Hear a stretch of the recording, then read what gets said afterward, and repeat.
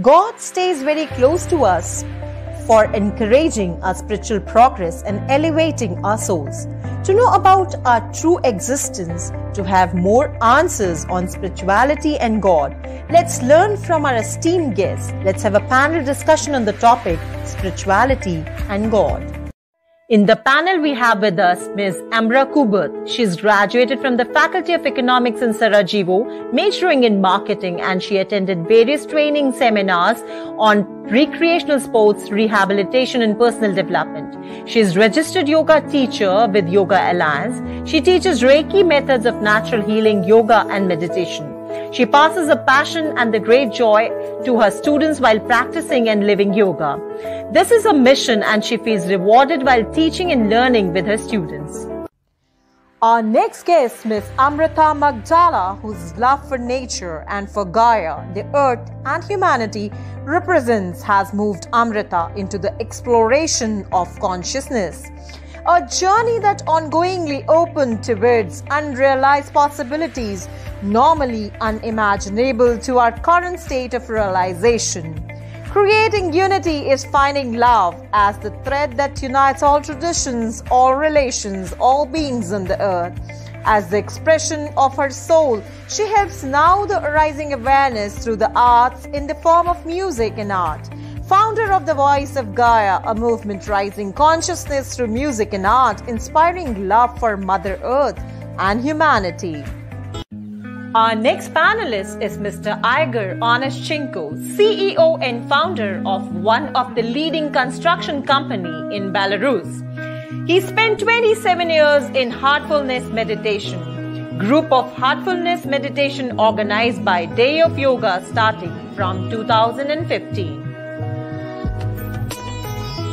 On behalf of United Consciousness, I welcome our next guest, Mr. Christoph Steg. He is a Polish citizen. He is doctorate in physical education and sports sciences and has been employed as an assistant professor at Jan Długosz University, Częstochowa in Poland since 2012. Earlier in his life, he worked for 20 years in various states in the United States. In last 15 years, he was in Silicon Valley, where he was employed as a senior software analyst in different companies known worldwide for introducing breakthrough technologies. He has been practicing yoga for about 40 years, as detailed in an interview he gave to Yoga International magazine published in January 2006 issue. Under the title Yoga Behind the Iron Curtain, he has been to India more than 30 times. He has spent 10 years in India, where there he obtained 2 academic qualifications, graduating with a diploma in yoga education from Kaivalya Dhamma Institute and a master's degree in physical education from the Banaras Hindu University in Varanasi. Today's panel discussion will be moderated by Dr. Vikrant Singh Tobar, convener United Consciousness. Dr. Tomer is an acknowledged trainer, academician, scholar, writer, and a management consultant. He's a freelance trainer and served the cabinet ministers of state, MLAs, police officers, and tycoons of the business world. His aim and objective is universal brotherhood and happiness through harmonizing the knowledge from the ancient scriptures into our lives. So I welcome all our guests for panel discussion.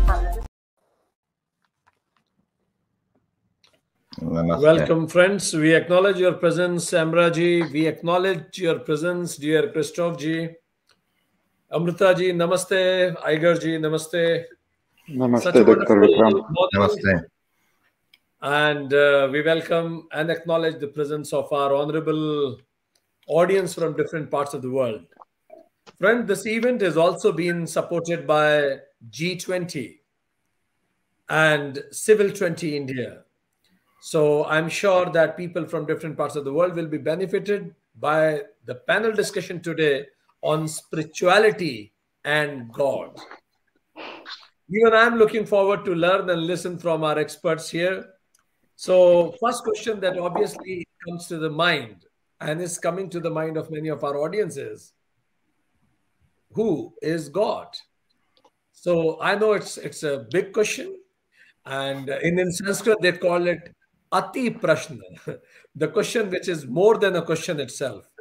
So may I request Christoph ji to ignite the candle And the first question goes to you, Christoph G. Who is God? Can you hear me well? Yeah. Hopefully, yes. All right. Yes, so many sages and rishis, yogis, and all others try to express properly in words who is God. And perhaps the statement from Patanjali Yoga Sutras, Sat Chit Ananda, that best words in human language which brings some understanding who really God is. But I know that for most people, at least when I was beginning in yoga, I was really searching for an experience of God, because we can spend volumes talking about God and it will not bring us any closer. As you can know from the introduction, I am in a very practical science of physical education.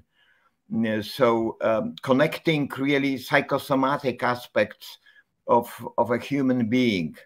So how to move from the known, what is known to us, it means from the gross level to the more subtle level, more psychic level. And through the grace of God, I was able to meet along the way amazing beings, human beings, but more godlike beings, men of power in India. It happened in India, and since that time, I fell in love with India. And I went through, Kaivalya Dham through very regular, rigorous academic education, later on through Banaras Hindu University. But truly, really, the men of God, what I would call them, or the great yogis, people who had the inner experience of what we call God, could bring me much, much closer. And it was definitely an inner experience which is so hard to express. It was an experience of absolutely total bliss. I remember my first samadhi as I experienced in London, near London in England in 1972, as I was listening to Ravi Shankar, Sri Ravi Shankar, a great musician, a sitar player. And it was a raga, meditational raga, which would last about hour and a half. Only half an hour. And I fell in love. It was the first time after leaving communist Poland at that time, 72, as I was able to experience the uniqueness of Indian music, uniqueness of Indian sounds, instruments like sitar. And I never forget the experience as I was feeling. Actually, I wasn't listening to music. I became the music, and every cell of my body, as we have myriad of cells in our body, it was dancing in utmost joy to that amazing feeling.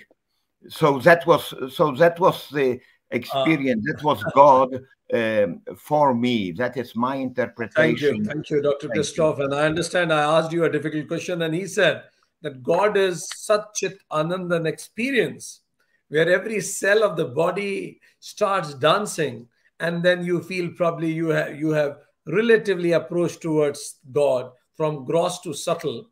He also mentioned that it's an inner experience. Yes, I understand this, that it is difficult to define. As somebody said, defining God is defying God. So let me ask Amrita ji. Amrita ji, in quick remarks, you have worked in nature. What is God? And let me add one more question. Where is God? Well, dear Dr. Bikram, thank you for having us all here. I never asked this question. The only question I asked once, and it was suggested, and I thought, why not?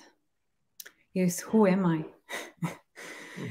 So I just sat and I asked, who am I? And it was beautiful what happened, because I truly, honestly, I asked myself, I want to ask this question, but I don't want to make anything up. So I really asked myself to just sit with it, open to it, and see what happens, but don't make anything up. I wanted it to be real, the answer. And what happened was incredible, because it continues to this day. It continues answering itself. It's an ongoing answer. And what happened, it was like I felt I was not separate from the question. The sensation was that the answer, it's everything, and we are part of that answer. So to where I would say, to who I would say, is the who separate from the it? Nice. Or from the that? And from the where, if the that and the who are not separate, or you don't find a separateness or a specific answer to that, then the where dissolves itself, because then there's no limitation to where. Nice. It's a beautiful exploration. Thank you. So Amritaji mentioned that for me, who is God is the question, who am I? And when I inquired into it, I found no separation. And I found that this question belongs to me and it belongs to God, because there is no separation between me and God. And this is where the exploration leads us to. Now we have Igerji also. Let me add one more facet to the question. I asked Christoph Ji, who is God? And I asked Amrita Ji, what is God? And now I'm asking you, where is God? With each question, Dr. Vikramji, dear friends, it's becoming more and more interesting and more going in the deepness. It's for me, it's quite obvious that God is only in the heart. It's in every cell of our body, and the most important place where He's residing is the heart. And from the heart, it's going everything what is belongs to God, and what makes us also belongs to Him. And only through the heart we can come with some unity with Him. Only through the love and heart, it's the way to feel Him. It's the way to find Him. Because we can speak alone, and like Mr. Christoph said, only through experience we can know. It's not that somebody will tell who is God and so on, and another person will understand. Never happens in life. Only the interest can come.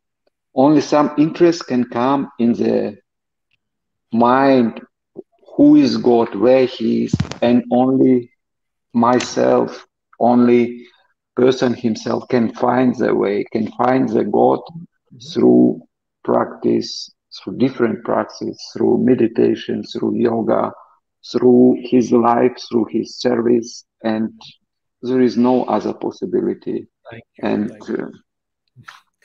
So Igerji mentioned that God, I asked him, where is God? He said, God is here. He said, every cell of our body is resonated by God. So now, friends, if you could notice, none of our experts mentioned any male or female God. None of our mentioned any God with an physical body or a person sitting somewhere managing the show. They said that God is here within us. Then the question comes automatically to Amraji is this: if God is this, what has been defined by our honorable guests here, why more and more people in the world are being appeased? Because if God resides in their own cell, in the heart, and if God is everywhere, then why people are being atheist? Don't they believe in what they don't believe in? So what is your reflection? You have been teaching hundreds of youth, thousands of people. So why number of growing population of atheists are there in the world? Dr. Vikramji, very good question. um, by my experience with the people, usually in my country, actually, it's a problem because people are not satisfied with the religion views, with the religion rules. Because some religions are very dogmatic with strict rules, with the many punishment options in the rules if the rules are not followed. But modern man needs more than that, needs purpose of life, needs happiness and the joy, needs more without fear of punishment, needs a life without fear of punishment. So I think it is one of the main reasons why the number of atheists is growing today. Usually when they try yoga, they change, so they stop to be atheists. So I think yoga is very good option to be closer to God. Nice. So she said that probably people are not refusing the God, they are refusing a dogmatic concept of God that is being given to them by religious rules. And she said that more and more people now don't approve of a ringmaster God, ready to punish you, ready with the rules and regulations like a headmaster of a school. They want something which can help them in knowing their purpose of life, bring joy to the life, and some significance to it. And for that, if this is the definition of God, more and more people will start believing in the God. And one of the ways yoga and spiritualism. So I'll again ask Christoph ji. Christoph ji, spirituality and God, are they same or different? Let me be more specific. Can I be spiritual without believing in God? This is one of the problems why more and more people are turning away from religion and spirituality, because in the past, I believe, religiare, the Roman word, religiare meant pretty much what we say about yoga.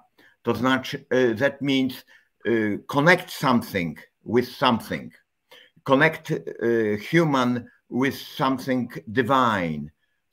So in other words, there is that word union, like one of the meanings of yoga is union. And nowadays you will see that spirituality is further and further away from religion, because religion has become too much of a political kind of approach to life. People don't search for divine experiences in religion anymore. They are looking for that in spirituality. Why so many young people, they have the right instinct. They are trying to find something deeper. Joseph Chilton Pearce, in The Bond of Power, fantastic book, recommend anyone to read it. He's analyzed things, and he said beautifully that at the age of 18 to 20 some years, we should experience something momentous, something divine, and everybody's looking for that. And yet the society is not allowing people. They don't recommend, any definite route. So basically, so many young people, they are searching for that in drugs, narcotics, in all kinds of wrong ways, instead of trying to find and look within. Our modern culture is without. Look outside. And, you know, God is to be found within. Someone said earlier, it is to be search, Igor, I think, search in the heart. But what heart? Which heart? The physical heart, emotional heart? Which heart? And beautifully, Ramana Maharishi, I'm sure you all know, or Sri Nisargadatta Maharaj, great masters that I was able to meet, Nisargadatta Maharaj, he was so clear about it. You look within, and a little effort is needed. Most people, they like to get something for nothing. That's where the problem is, something for nothing. And here we need to do. But someone mentioned also this fantastic method of Advaita Vedanta. Who am I? Who am I? Do you know how potent this simple method is? You, in fact, don't need anything else. Just sit on your butt for 2 weeks alone. At the same time, maybe from 7:30, so you don't get up too early, you know, in Brahma Muhurta. So you get your sleep, but get your mind tied up to the search, real search. I invite anyone to the journey. So Krishnavji said that let the religion be there for the politicians and let the spirituality be there for the people, because religion has become more now there's politicized. And he said it's a within journey, and the journey is within the heart. And he also mentioned the physical heart or the emotional heart, because the definitions are different. As they say, you should have a big heart, but ask a medical doctor, he say big heart is a disease. So if your heart becomes big. So that's nicely said, Krishnavji. And he also mentioned about who am I, self-inquiry of Raman Maharshi, and many of this great masters mentioned about. So Amritaji, you also mentioned that you started your inquiry with who am I? So if somebody does not believe in God at all, will this inquiry help that person? I say I am an atheist, I don't believe in God. Should I still go with this inquiry of who am I? Well, in the moment that I asked this question, I was not a believer. In fact, I was really angry at life. In fact, I found out I was only angry at myself. If you ask anything honestly, and you open to understand that everybody, all truths are out there, you just need to become a scientist in a way, an experimenter. I really ask life if life is consciousness, because, okay, we come from the Christian, we can say, they tell us, the knowledge is out there. They tell us everything is God. So if everything is God, is everyone, and is soul, and is in all of us, it must be in you too. It must be everywhere. So it must be that. Then we go to the Hindus, that they say all is Brahma, right? So then it all relates to a principle. And in that principle, again, is the inherent quality that it's everywhere. And it's an inherent quality that must be inside of you. And inherent means it has power on its own. You don't need to give it power to. So you ask really sincerely and wait enough. Have patience in the answers. Observe. Really, this is so super important. Contemplate. Become a contemplator of how life is answering you, and contemplate on these answers, which is the happenings in your life. You get all the answers. Anyone then can become this, because if you are not as spiritual, you might be more open to be scientific. So it all is the same thing. In one line, what answer did you get out of your self-inquiry on who am I? In one line, what answer did you get finally? What do you mean, what answer? You said that you also started inquiring inside yourself that who am I?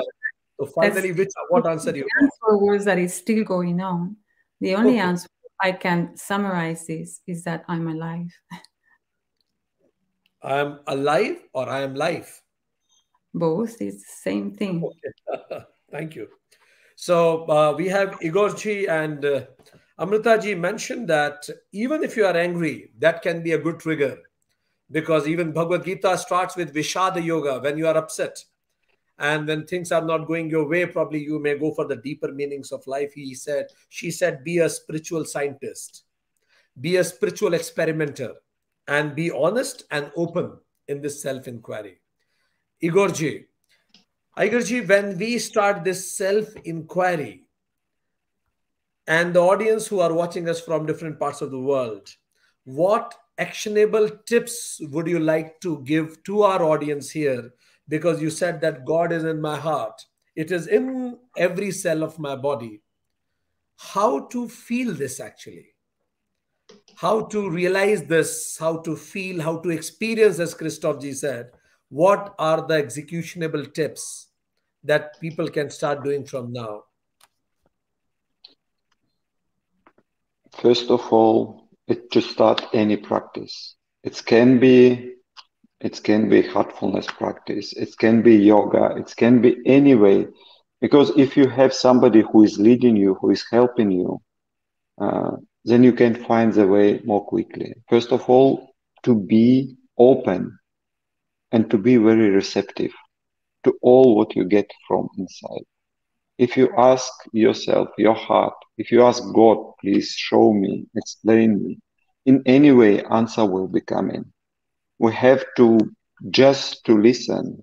Answer will be coming, I don't know from where, from broadcast, from radio, somewhere, from the people. God who is inside always finds the answer from the gods who are outside. We are all connected. We are all helping to each other. And just go on the way and answer will come, and do any practice. Meditation is, I think, best way. Yoga is bringing you even deeper. Any religion, you speak that religion is more political, but if you go with open heart, if you go to the people who are really in this religion, sages, if you pray to them, you feel connection. They are still there. They are not disappeared. Life is going on, and all the heritage, what was created, everything is there. We are supported, but we are happy to be here and to get the support from all the sages, from all these ages, also from where really so much love and care is given to us. And even here, Dr. Vikramji, even here, it's also the same care given to everybody who is interested in some way. Yes. So amazing points Igerji mentioned. And he said, start practicing. But he said, as a foundation, be open, be receptive, and listen. Whenever you ask questions, universe start answering it to you. And he said that you may like to practice heartfulness, yoga, but better to search for a master. The journey will be relatively easy. He also mentioned meditation. And one thing which I especially liked, he said that when God inside you asks questions, God outside you will also contribute in providing you the answers. And it reminds me of what Rumi said once, that your approach towards me is actually my approach towards you. So when we approach towards God, God also approach towards us. And when we say, this God's around, start contributing and making me realize the things. And Dr. Vikramji, if I can say, you are not saying the full truth about this. If you approach it, you have to state it much stronger. You make one step towards God, and He makes 10 steps towards you. That's the rule. So Christoph ji said that the speed is faster than you can imagine even. One step towards my side will yield 10 steps. So now let me come back to Amraji. Amraji, quick tips to our audience. What should I do to realize the God within? Well, I think for people who are not in yoga, like me before 10 years ago, I think nature is the easiest tip for connecting with God. It's very fast because in nature is pureness, and where we are just sitting in nature, that pure environment, we are already connecting with God. But of course, my opinion is that the faster and best tip is meditation and mindfulness, of course. So there is so many mantra, bhakti yoga, karma yoga, and in my country we are usually called that chafe, because my country is a crossroad of west and east, and we are usually say that we are living by middle way, Buddha's middle way. So I think that life in the middle is the most important.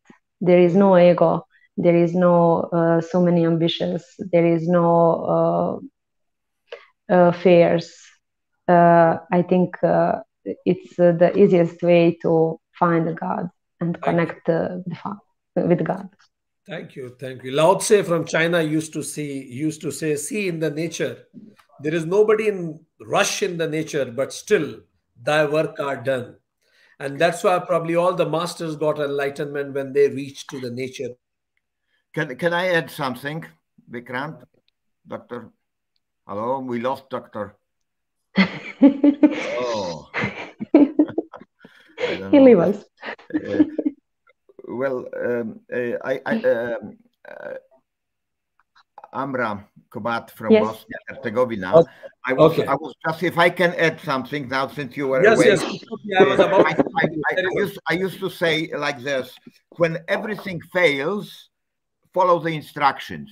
You know, we have fantastic, great saints. Do we realize the greatness of great yogis who wrote Hatha Pradipika, Garanda Samhita, Patanjali, on and on, so many scriptures.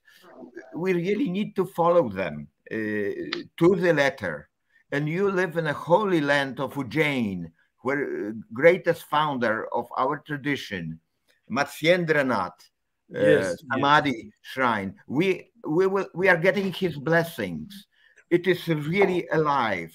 It is a place where you can go through catharsis when you apply yourself fully without any reservation, when your heart moves forward. But you cannot just do that mentally. If you do it mentally, you will go nowhere. Emotions, the whole being have to join, and it is guaranteed. I don't want to tell you because there are so many stories. We have no time for stories here, I heard.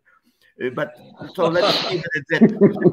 Faith, motivation, and you will get it. It is there. It has been proven for thousands of years, Thank you, Krishnavji. Now, Amritaji, for a quick, Krishnavji mentioned that follow even instructions. Shastras are made to make you cross your fears, and intellectual understanding is a different ball game. Go for experiential learning. Emotional understanding of that experience is very important. Direct experience.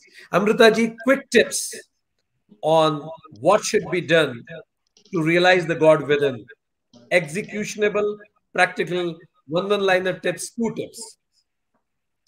Well, I agree a little bit with Dr. Christoph in this sense of follow. There is one simple question, and it's very guess others have to keep the mic off. It is echoing. Yeah, I don't know. It's Go ahead, Amritaji. So it's what we could do is ask a simple question that is, what would love do? And we all have references of people we admire, like maybe it's a Baba, right? The gurus, the masters. Maybe it's a master. Maybe it's an archetype of we haven't met, but it lives inside of us. So that inherent goodness is embodied in someone. It has a shape for us. So then ask you, what what would he do, she do? Then the answer is always inside of us, because we are that inherent goodness inside. If you follow that, you can't go wrong. But you really need to follow up in that. Sometimes we get sneaky, we want the easy way out. So it's like, okay, we are good in these occasions, but in this occasion that suits me, and because I'm in fear and I want to control something, then I'm not so. Then I'm not honoring that insight, that truth. Then we get in that path of a sneakiness of trying to not miss out. We may blend that and not follow that inherent truth that is inside of us. That truth. Thank you, Amritaji. Path. Maybe one line suggestion from Aigarji. Any quick tip, one liner.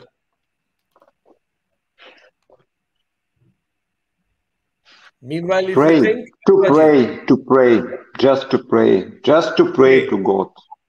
Even if you don't know how, if you pray, He's always answering. He or she, I don't know. I just looked at screen and said he or she. Thank you. Amraji, one line on any other thing that you want to add. One line. Mantra. Thank you very much. Chanting mantras. One liner, Christoph-ji. One line. God is at your fingertips. Just reach out and take it. Nice. Amrita-ji.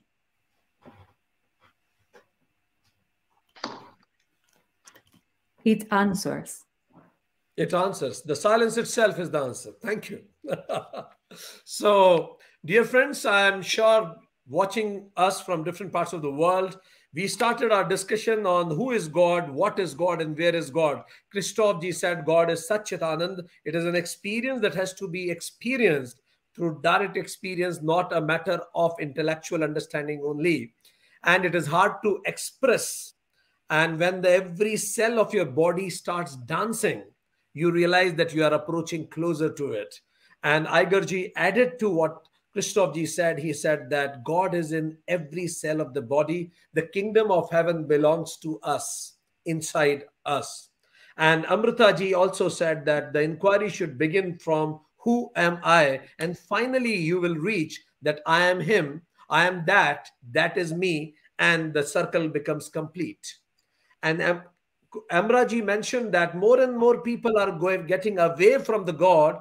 It is not actually they are getting away from the God. They are getting away from the concept of God, which is very narrowly defined by some fundamentalist or dogmatism. And that's why we don't want any ringmaster God. We want a God which we can relate to, providing us purpose of life and joy. For that, Amra-ji said, why don't you begin with nature? Nature itself is the biggest teacher, and all of the greatest masters learned the lessons of their life from nature. She also said, start doing meditation, yoga. She said, go for a middle path. Less desires, less fears, less chaos, more peace. Then you'll have more time to go inside and chanting the mantras, which will help you to reach directly to your inner peace. Amrita-ji mentioned that even if you are angry, upset, and very sad right now, this is the trigger. You can enter into the spiritual realms at this point only, because right now you are seeking for the deeper questions of your life. Be a spiritual scientist, spiritual experimenter. And finally, she said that when I inquired about myself, I realized that I am alive and I am life. And this is what I am. She said that for that to get into yourself, you may get for a master you will find outside, even master you will find inside also. And for that, no convenient path you need to take a path which is really working. It's not a matter of convenience. Igorji mentioned many points which he said, start with heartfulness, go for yoga, seek a master, go for meditation. And then he said, but before you do it, be open, be receptive, and be listen. Sharvanam, Mananam, Nididhyasanam. He said that God, the moment God is within you, will start asking questions. God outside will start replying. Start with prayers. And then our dear friend Christoph-ji, he said that God and spirituality is within. not without. And it has to be emotionally felt and understood. By Sri Raman Maharshi's inquiry, he said, just sit for 2 hours and start doing that inquiry, and then you'll find that God is at your fingertip. And for that, he said, follow the scriptures. Shastras are also made to make us fearless. I'm sure, friends, now the concept of God will be more clearer, nearer than ever before by our honorable guests. Thank you very much for being with us here today. Thank you. Thank you. Thank you, Dr. Namaste Vikrant. ji. Thank you very Thank much. you. Hello, Dr. Vikrant. Could we add Hello. one word, just one word? Yes, yes, Madam. Trust. Trust. So we will take it as the bottom line word. Take one word right now. We need this a lot in this moment. And Amritaji also mentioned the importance of silence. Have trust and be in silence. Jesus once said, be still and know I'm your God. So be in silence and have faith. Thank you very much, Amritaji. Thank you. Thank you. Thank you very much. Thank you so much.